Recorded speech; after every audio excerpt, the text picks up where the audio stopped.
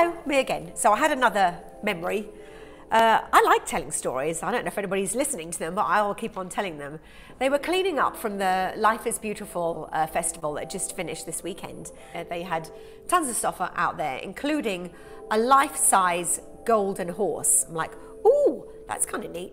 And it just reminded me when I was a kid with my sister and my family, we went to Poland. My father was Polish. So my mum and dad had this brilliant idea. Put the girls on this bronze statue of a horse and we'll take a picture. So this was like back in the 70s, so hot pants were very in then.